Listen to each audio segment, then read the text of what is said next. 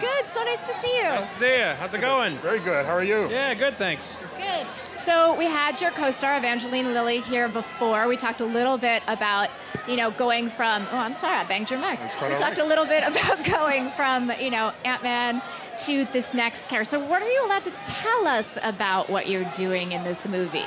Boy, I really have no idea. You'd think I would have been prepped.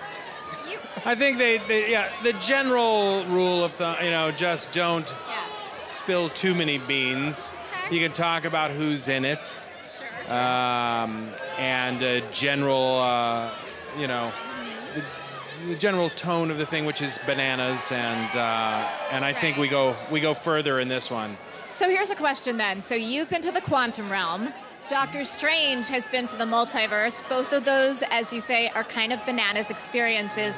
What advice would you give to him at this point about kind of navigating some of those crazy experiences? Well, you got to take deep breaths, plenty of fluids, stuff with citrus, orange juice, a grapefruit juice is good. You want to load up on protein, and try and deep breaths and calm your nerves, because it's a mind melting experience. How much of the great jokes that were heard in Ant-Man and going forward came from your genius versus the script? Oh no, they were all from my genius. I knew you were going to say that. Yeah.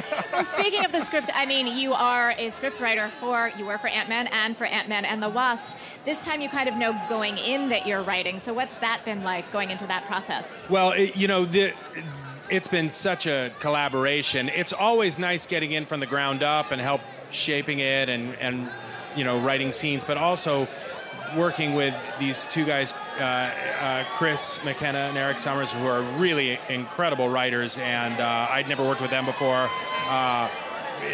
They really did so much, as did Stephen Broussard, our producer, and Peyton Reed, the director, and Kevin Feige. It is a true collaboration. Well, we cannot wait to see it this summer.